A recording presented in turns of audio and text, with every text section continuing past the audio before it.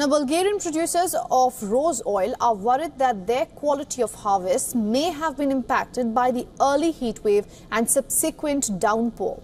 The unpredictable nature of the crop is making many concerned about climate change.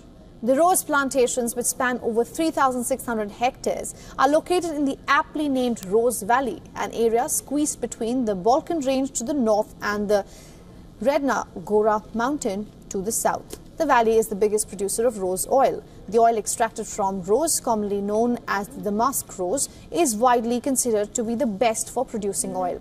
It's used as a base in many perfumes all over the world.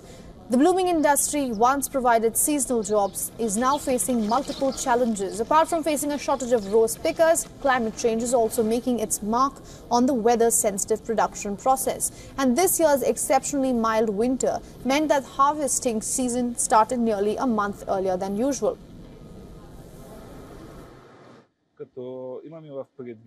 This year, we've witnessed severe climate anomalies. At the beginning of the harvest, it was extremely warm, with temperatures above 30 degrees Celsius.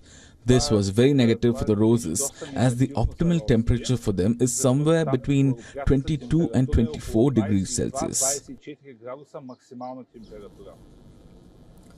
Bulgaria produces almost two-thirds of the world's rose oil, making it one of the top exporters worldwide. The top 5 countries that purchase Bulgarian rose oil are the United States, China, Japan, France, the United Kingdom and Germany.